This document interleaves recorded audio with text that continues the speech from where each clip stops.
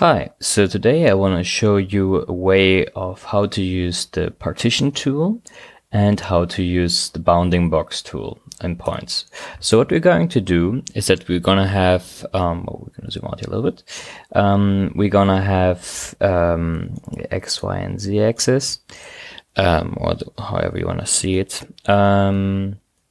And we have a number of random points everywhere in this amount, in this little thingy.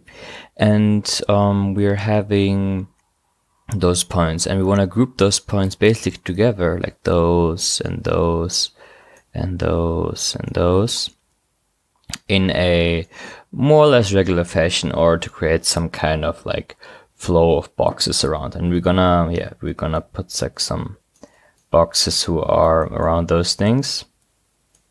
So we have like even, let's almost say like cake slices. Okay, here, well, they will look more even. No, we have it later. So what we're gonna do is, well, we have our rhino and grasshopper on here. We are having a, we're just using a random rectangle and using a number slider. And whoopsie. And we will have a rectangle, which you don't really see so well, but well, here it is. And we are going to extrude this rectangle, or well, maybe even better, we make a box out of it, for box rectangle. But this will basically make a box out of a rectangle, so it will extrude in the Z direction of the plane of the rectangle. And we also take number in here as well, so we have the Z axis as well. This box we will populate it with some random points, which obviously can be changed or anything later as you want. And we're gonna also maybe change the amount of points that we want to have in here. Oops, no, that was the wrong one. This one. So now we have control about the point number. And there's a very nice command in Rhino. It's called sort XYZ, or sort points, which basically sorts the points from the X, Y, and Z directions, so they will be nice and like close together, not as totally random. You will see how this will help us later. So those points are basically now more or less like equally distributed or near to each other.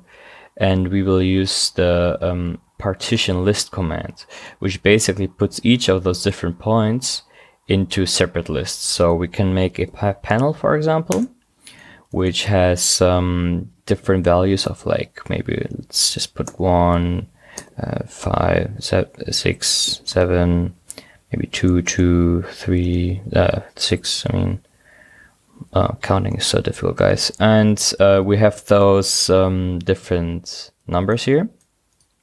And we have to put this basically in list sizes. You will see it will put in reds. We just have to multi-line the data in order for it to work and put the points in there.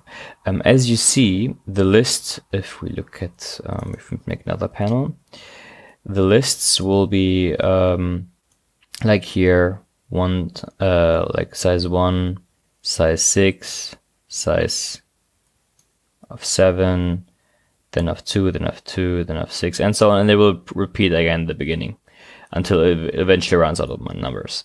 So we have basically the numbers now together, or like points, and we will just make a bounding box around it. So it will basically take each of the group of the points that we just saw before, and it will just collect them together. And we make it so it is not per object, but it's a union box.